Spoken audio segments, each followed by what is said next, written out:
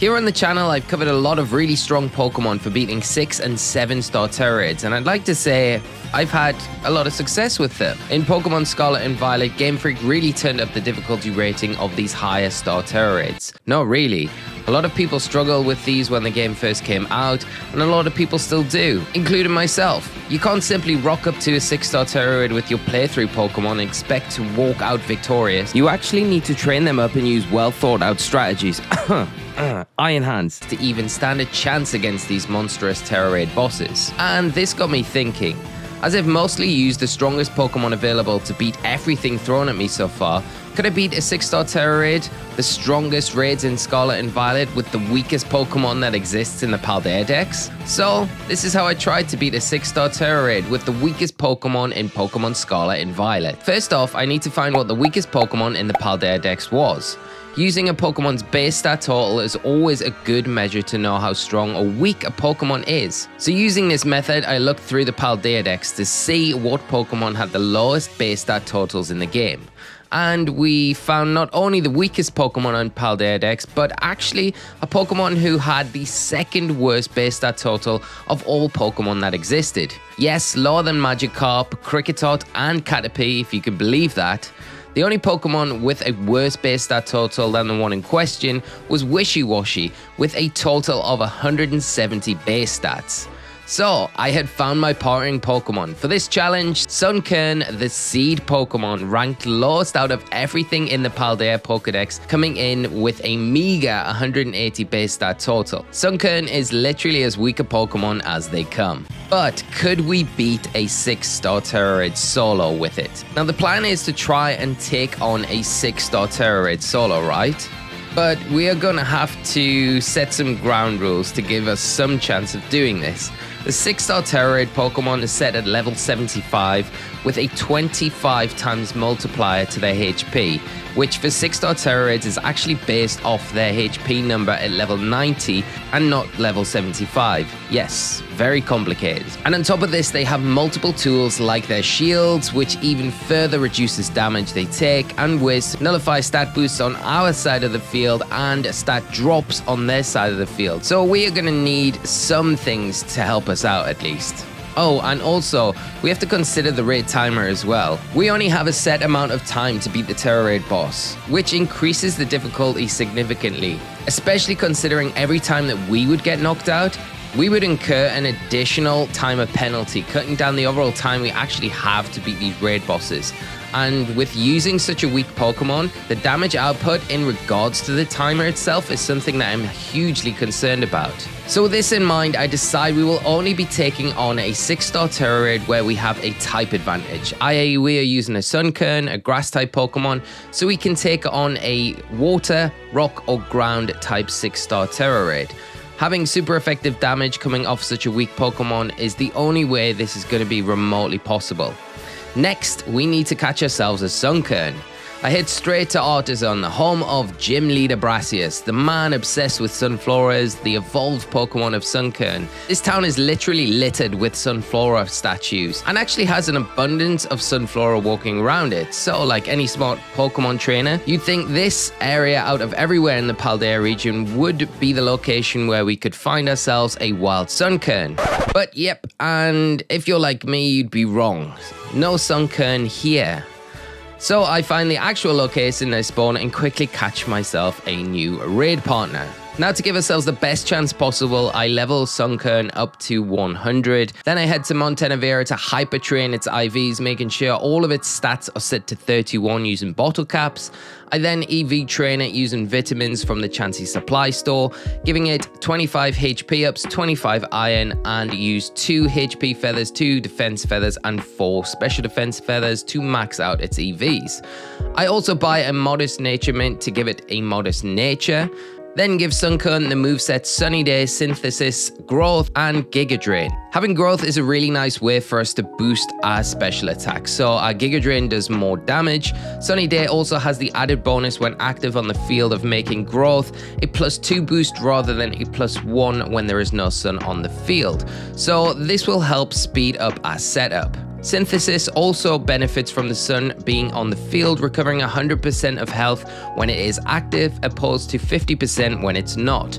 Giga Drain is our main way to deal damage, which also recovers health back at the same time. And as we are an unevolved Pokemon, the Eviolite item is what we have given Sunkern to hold, which gives us a 1.5 boost to Sunkern's defensive stats, which is going to be massive in these battles. As Sunkern already had the Grass Terra type when we caught it, we don't need to change this, and it also has the Chlorophyll ability, which also takes benefit from the sun being active on the field, doubling its speed stat as long as the sun is in effect.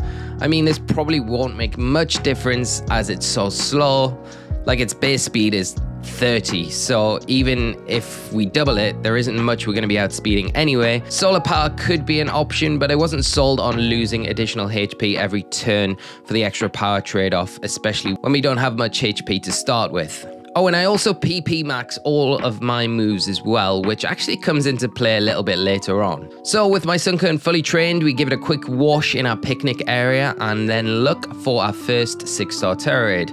As we are only looking for a water, ground or rock 6-star Tera Raid, I use the date skip exploit to refresh our dens until we find a suitable target.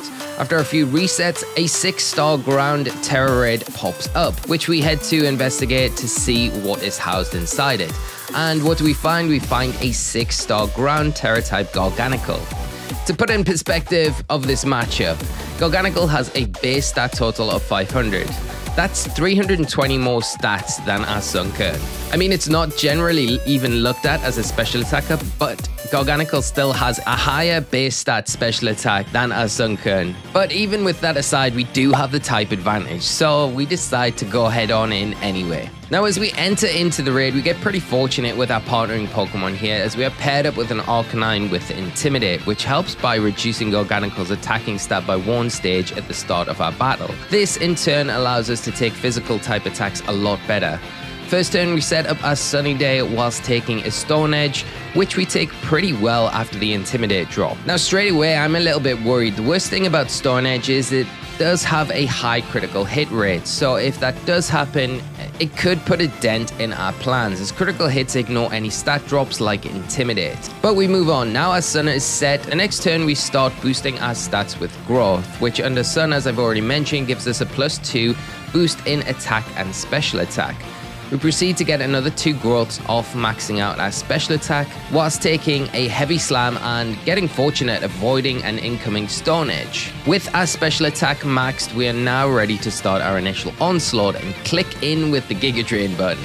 Expecting to do some big damage, our +6 special attack, I am shocked when we do literally roughly about a 30th of the overall health in damage to the Garganical.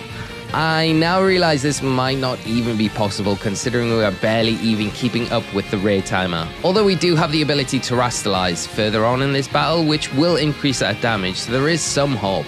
In between a barrage of heavy slams and Garganical setting up its own weather with Sandstorm, we fire off another 2 Giga Drains before we are then able to Terastallize. Now I'm hoping we can really see some damage here. With the Terra boost to our grass type attacks, we hit the Giga Drain and actually do some decent damage, at least in comparison to other damage we've done so far.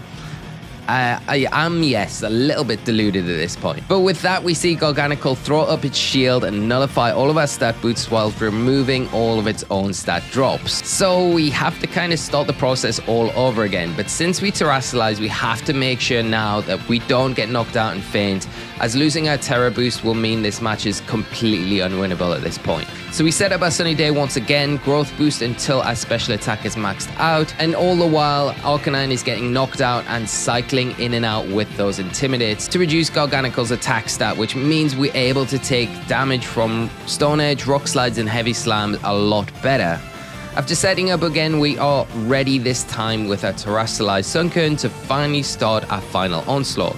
The second setup has really put us in a bad spot with the raid timer, and I think at this point that's the one thing I'm worried about. Can we do enough damage in the time we have left?